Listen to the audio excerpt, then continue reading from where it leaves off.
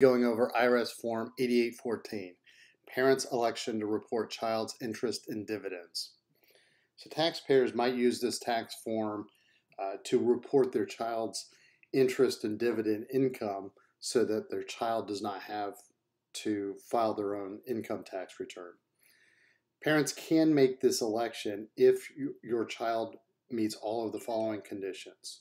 First, the child was either under age 19 at the end of the tax year, or if they're a full-time student, the child was under the age of 24 by the end of the tax year.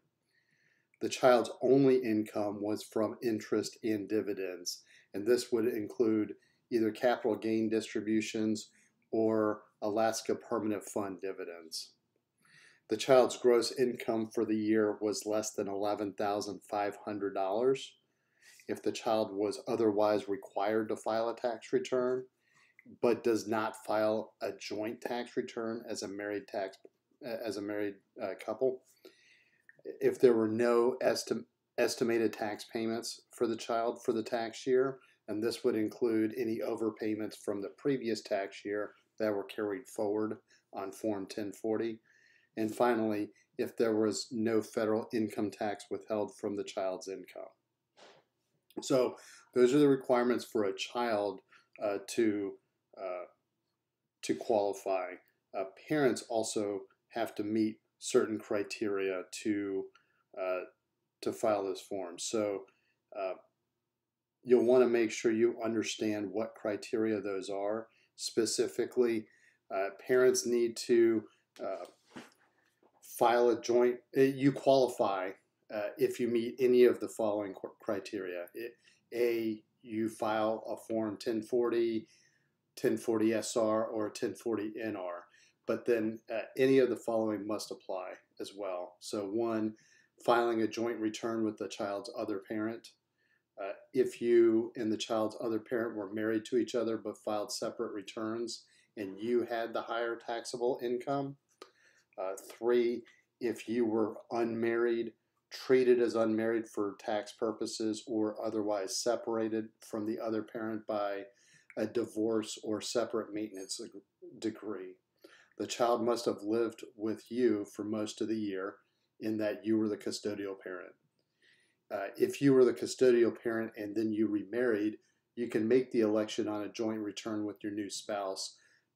But if you and your new spouse don't file a joint return, you only qualify if you had higher taxable income. So make sure you understand both the child's criteria and the parent's criteria. But basically, these rules exist so that parents can't cherry pick the most favorable tax bracket based on the choice of taxpayer. So these rules kind of are established by the IRS to nudge the parent to the right parent with the higher taxable income. So just understand that filing this form might be a convenience in that you don't have to file a tax return on your child's behalf, but this interest and dividend income may be taxed at your income tax bracket, which means that you would probably pay more taxes and you cannot take certain tax benefits that your child could take on their own. So just keep in mind, and there are specific tax benefits outlined in the form instructions that you would not be able to take that would otherwise be available to your child. So this would include an additional standard deduction of $1,750 if the child is blind. There would be a penalty on the early withdrawal of your child's savings. Itemized deductions that might be available to your child, such as charitable contributions. Additionally, your increased adjusted gross income, because you're reporting this as your own income, could reduce certain deductions or credits on your own tax return. So there might be an impact to the deduction for IRA contributions, student loan interest deduction, itemized deductions for medical expenses because they're all dependent on adjusted gross income, the credit for child and dependent care expenses, the child tax credit, education tax credits, and the earned income credit all have either phase outs or AGI limitations that might be impacted if you choose to include your child's interest and dividend income as part of your own. So with that said, let's go through the form itself. So you'll attach this form to your Form 1040 as you file your tax return, but it's straightforward. It's a one-page tax form. You see at the top, we put in our hero's name, John Doe, social security number. There is the caution at the very top saying that you could miss out on certain tax benefits. The tax on your child's income could be less if you filed a separate return for the child. On the other hand, your tax preparation fee may go up, and it might be a wash anyway. So in Block A, you'll put the child's name, first initial or middle initial, and last name, then the social security number. If you have more than one form, 8814, you would check this box. We're going to walk through this one, and we'll just assume that this is the only one. So John is deciding to include his daughter Sarah Doe's income as part of his income. From here, you're basically entering the top three areas. You're entering information that's been reported to you. So taxable interest, we'll just put $100 of taxable interest here.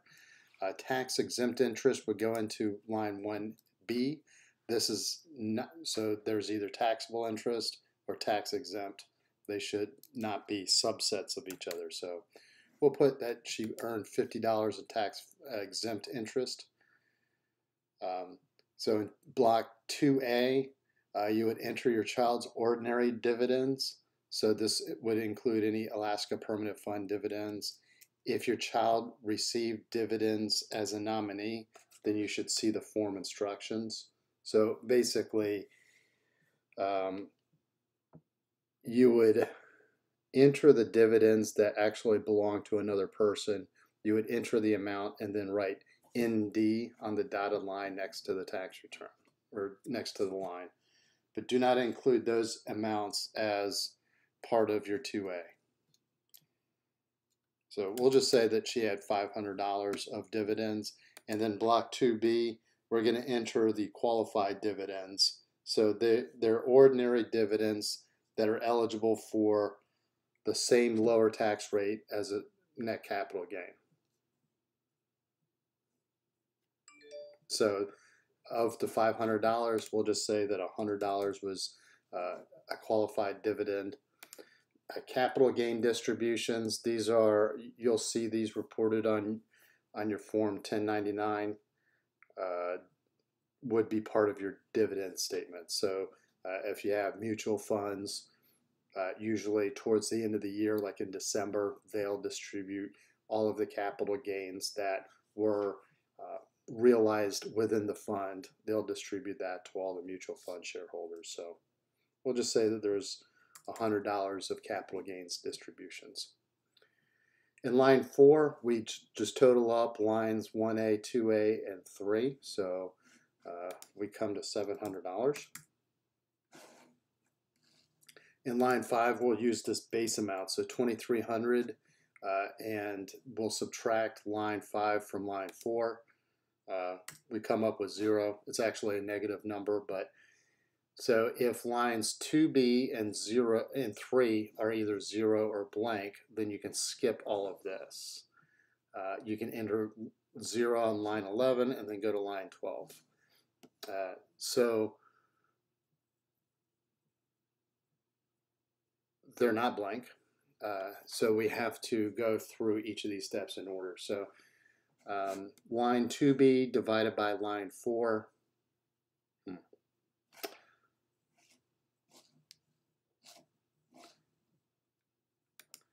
When we do the calculation,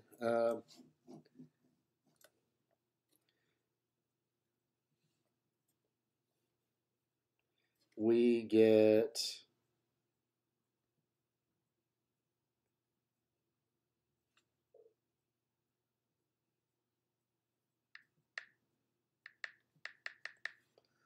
something along the lines of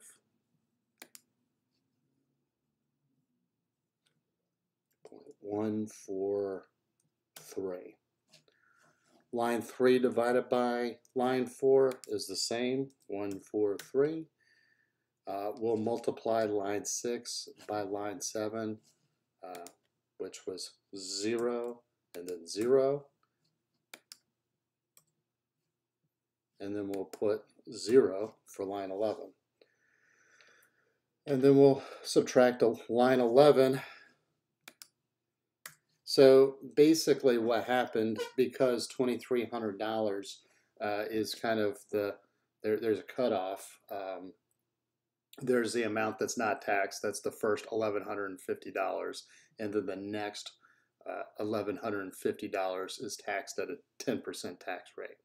So while this formula kind of didn't work out, let's imagine a bigger number. Let's imagine that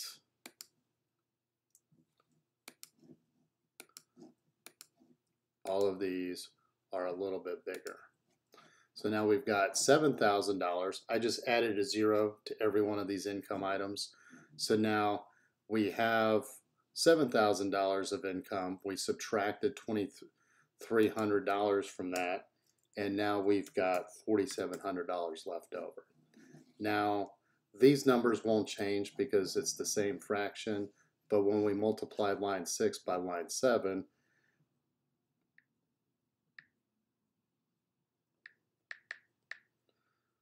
we're going to get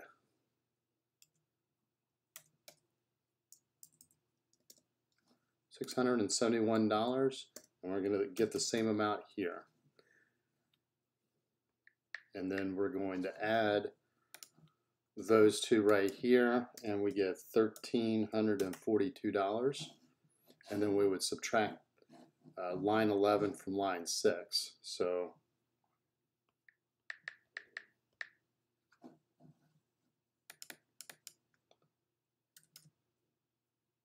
and that would give us $3,357.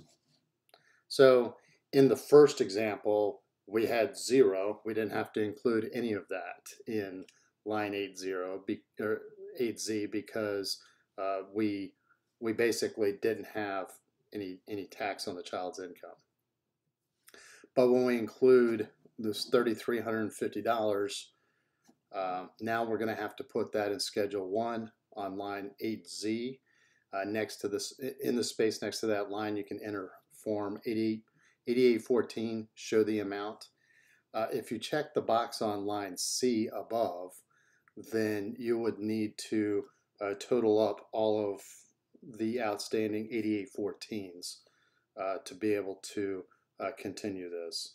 So you'll add all the amounts from 8814, you'll include the net result from that total on Schedule 1, line 8Z. So you would enter the form 8814 plus the total from all of the line 12s. So in part 2, we simply calculate the tax on the first $2,300 of your child's interest and dividends. So this is the amount that's not taxed at all. It's $1,150. So that's why we didn't have any taxable income up here. Because we were under that 2,300, we were well below this threshold. So we'll subtract line 13 from line 4, and that gives us $5,850. Now, the tax on this, well, if the amount on line 14 is less than $1,150, then you would multiply line 14 by 10%. To get the amount of tax on that amount from between $1,151 and $2,300. So since our child's taxable income is well above $2,300, we're going to go ahead and just say that we'll put the 115 here.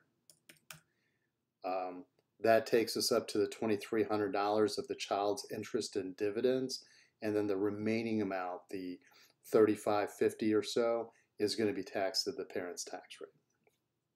So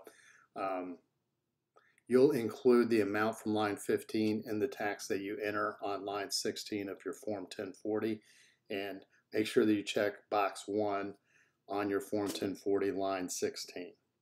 So that's all we have for this tax form. It's fairly straightforward, and again, you have to weigh the tax deductions that you might lose for including your child's income items in your tax return versus the tax preparation costs that you would incur if you took your tax return out to a professional and had them prepare a separate tax return for parents and the child.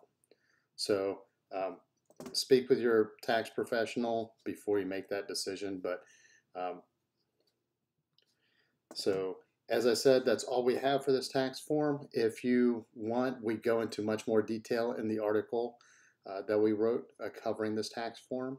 Simply go to teachmepersonalfinance.com, type in IRS Form 8814 in the search bar, and you should see our article.